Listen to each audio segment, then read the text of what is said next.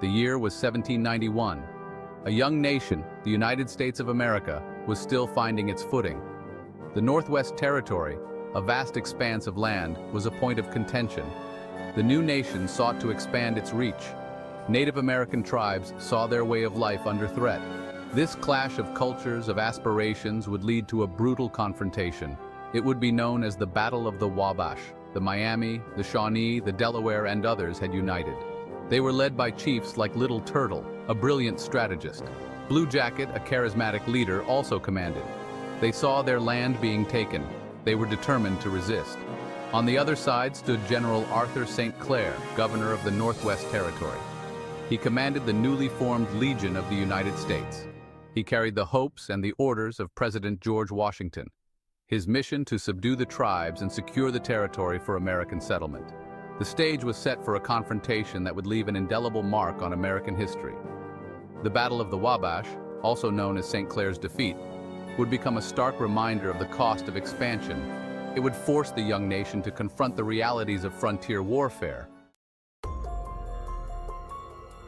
General Arthur St. Clair faced a daunting task. The Ohio country was a vast wilderness. Dense forests, treacherous swamps, and unpredictable rivers defined the landscape. St. Clair's army was ill-prepared for such terrain. His men, many fresh recruits, lacked experience in wilderness fighting. Supplies were dwindling, morale was low, and disease was rampant. The Legion marched slowly, hampered by the terrain and their heavy equipment. They built forts along the way, attempting to secure supply lines and establish a foothold. Fort Hamilton, Fort Jefferson, each marked their progress. Each was also a testament to the growing vulnerability of the army. Despite the challenges, St. Clair pushed forward. He was driven by a sense of duty, a belief in the mission entrusted to him, but he also underestimated his enemy. The Native American tribes were masters of the wilderness. They watched the Legion's every move. They waited for the opportune moment to strike. The morning of November 4th, 1791, dawned cold and misty over the Wabash River. The Legion, encamped near present-day Fort Recovery, Ohio, was vulnerable. They had made camp on a low-lying rise, surrounded by thick woods. St. Clair, believing himself far from the enemy, had grown complacent. What St. Clair did not know was that his army was surrounded. Thousands of warriors, led by Little Turtle and Blue Jacket, lay hidden in the surrounding forest. They had been meticulously observing the Legion, waiting for the perfect moment to attack. As the sun rose, the warriors unleashed their fury. A deafening volley of musket fire and war cries shattered the morning calm. The Legion, caught completely off guard, scrambled to form defensive lines, but they were outmaneuvered, outgunned, and outfought. The Native American warriors were masters of their environment. They used the dense forest to their advantage. They employed guerrilla tactics, appearing and disappearing at will.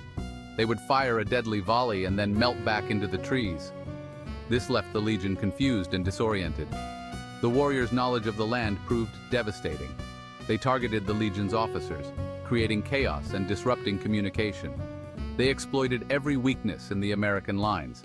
Their attacks were swift, precise, and relentless. The Legion's muskets, effective in open warfare, proved inadequate in the dense woods. Their bayonets were useless against the warriors' hit-and-run tactics. The element of surprise, the warriors' knowledge of the terrain, and their superior fighting style turned the tide of the battle.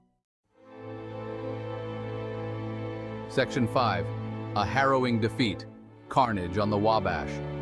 The scene on the battlefield was horrific. The air was thick with the smell of gunpowder and the cries of the wounded. The Legion, outnumbered and outmaneuvered, fought desperately but in vain. Their lines crumbled under the relentless assault of the Native American warriors. The warriors, fueled by righteous anger and a fierce determination to defend their land, fought with unmatched ferocity. They overwhelmed the American troops, driving them back in disarray. The battle, if it could be called that, became a rout. The defeat was swift and absolute. The casualties on the American side were staggering. Over 600 soldiers were killed, including many officers. Hundreds more were wounded. The Native American warriors suffered far fewer casualties. Section 6. The cost of defeat, a nation reeling. News of the defeat at the Wabash sent shockwaves through the young nation. It was a crushing blow to American morale. It exposed the vulnerabilities of the fledgling army. The defeat forced the government to confront the realities of westward expansion. President Washington, upon hearing of the disaster, was reportedly enraged. The defeat was a personal blow, a stark reminder of the challenges facing the new nation. The public outcry was immense. The defeat raised serious questions about the government's ability to protect its citizens and secure its borders. The defeat had far-reaching consequences. It shattered the illusion of American invincibility. It emboldened the Native American tribes, who now saw the potential for resisting American expansion. Section 7. Echoes of the Wabash Lessons and Legacy. The Battle of the Wabash stands as a stark reminder of the cost of conflict. It highlights the dangers of underestimating one's enemy. It underscores the importance of adapting to different fighting styles and terrain. The defeat forced the United States to reevaluate its approach to westward expansion. The government realized the need for a better trained, better equipped army. It highlighted the need for skilled leadership and a deeper understanding of Native American warfare tactics. The lessons learned from the Wabash had a profound impact on the development of the United States Army. The defeat led to reforms and a new emphasis on training and discipline. It also forced the government to reconsider its relationship with Native American tribes. Section 8. The Resilience of a Nation, Rebuilding and Reform. Despite the crushing defeat at the Wabash, the fledgling United States was not deterred. The nation, though shaken, showed resilience. The government, under President Washington's leadership, embarked on a period of military reform. The Legion of the United States was reorganized and strengthened. New training methods were implemented, focusing on wilderness fighting and adapting to Native American tactics. The defeat also forced a shift in the government's approach to diplomacy. The government recognized the need for a more nuanced and respectful relationship with Native American tribes. The rebuilding process was slow and arduous, but the defeat at the Wabash, though a tragedy, ultimately served as a catalyst for change. It forced the United States to confront its weaknesses and emerge stronger. Section 9. Honoring the Fallen, Remembrance and Respect. The Battle of the Wabash, though a dark chapter in American history, is not forgotten. Memorials and monuments stand as solemn reminders of the sacrifices made on that fateful day. The names of the fallen are etched in stone, ensuring their memory lives on. The site of the battle is now a place of reflection and remembrance. Visitors come to pay their respects to those who lost their lives. They come to learn from the past and to honor the bravery of those who fought on both sides. The legacy of the battle extends beyond the battlefield. It serves as a reminder of the importance of understanding our shared history, both the triumphs and the tragedies. It compels us to learn from the past and to strive for a more peaceful future. Section 10. The Significance of Wabash, a Turning Point. The Battle of the Wabash was a watershed moment in early American history. It marked a turning point in the nation's westward expansion. It exposed the limitations of the young nation's military and forced a reevaluation of its policies toward Native American tribes.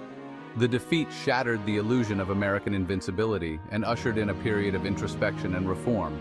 It highlighted the importance of diplomacy and the need for a more nuanced understanding of the complexities of frontier life. The Battle of the Wabash serves as a powerful reminder of the human cost of conflict. It reminds us that progress often comes at a high price and that victory is never guaranteed. Section 11. The Enduring Narrative, Wabash in American Memory. The Battle of the Wabash, though often overshadowed by other events in American history, continues to resonate. It serves as a cautionary tale about the dangers of overconfidence and the importance of respecting other cultures. The story of the battle has been passed down through generations, kept alive in history books, museums, and local folklore. It serves as a reminder of the sacrifices made by those who came before us and the challenges they faced in building a nation. The Battle of the Wabash is an integral part of the American story, a reminder of the nation's past struggles and triumphs. It is a story that continues to captivate and inspire, urging us to learn from the past as we navigate the challenges of the present.